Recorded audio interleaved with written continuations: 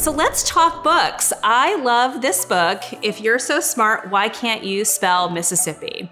So the reason I love this book is this is a journey of Katie learning about her dad, and her dad actually has dyslexia, and she wants to know why he's so smart, why he's this very educated lawyer, very successful, but he cannot spell very well at all, specifically Mississippi. So I love this because it's her journey to learn her dad, and it also tells everybody else who reads this book that intelligence is not about learning differences. Intelligence is about how we learn and how we have mindset and how we keep our minds open to learning more.